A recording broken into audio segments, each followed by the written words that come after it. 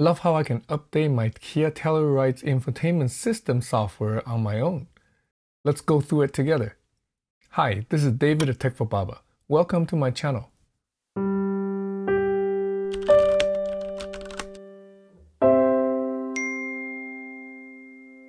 In today's video, let's update the software of my 2021 Kia Telluride navigation and entertainment system. It should work similarly on other Kia models too. I like how it's relatively straightforward to do. It's almost like updating the OS on a phone or on a computer.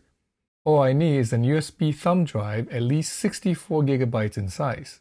32 GB used to be enough before, but the latest software takes up more space. I'm using this 64 GB USB 3.2 Gen 1 thumb drive from Team Group this time. The overall process is to download the software update file from the Kia website and transfer it to the thumb drive with the downloader on my computer.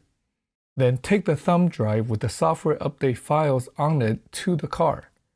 Insert it into the USB port of the car to perform the update. Alright, let's do it. Kia recommends formatting the thumb drive to exFAT format, so let's do that first. Here on my Mac, using this utility, select Erase and the exFAT format. Wait till it's done. Next, let's download the updater program to download the software update and transfer it to the thumb drive. Go to Kia Navigation Updates website, update.kia.com. I'll put the link in the description below. Start by downloading the navigation updater used to download the software update file. The updater program is available on both Windows PC and Mac. I'm using the Mac here, so let's pick Mac to download the updater program. Once the updater program is downloaded, here it is in my default downloads folder. Click on it to install.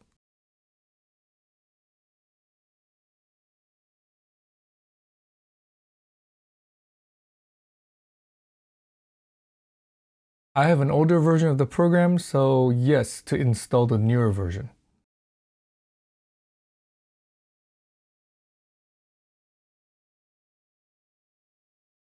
The navigation updater starts automatically.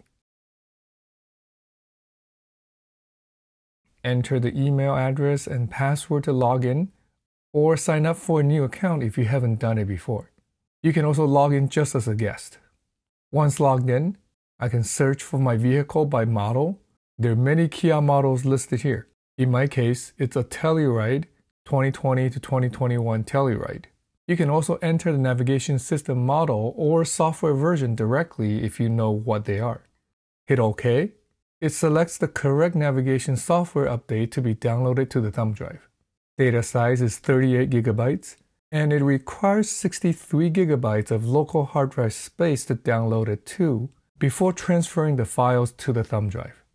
Hit Next. It confirms the thumb drive is indeed larger than 32 GB. Hit Yes. Confirms that formatting will delete all data on the thumb drive. Hit Yes. There it goes. The update is now being downloaded. Very slowly.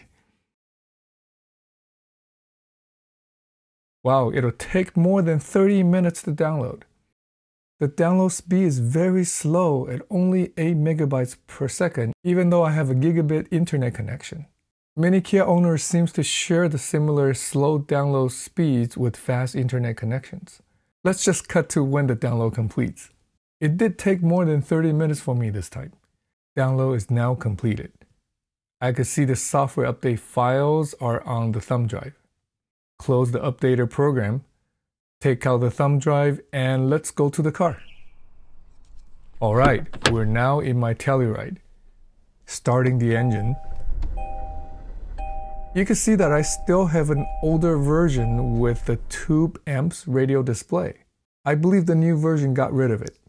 I can double check the current software versions from the home screen by going to Setup, select General, then Software Info Update,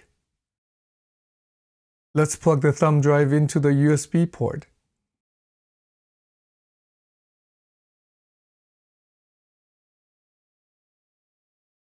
It's reading the USB drive, and it detects there's an update available.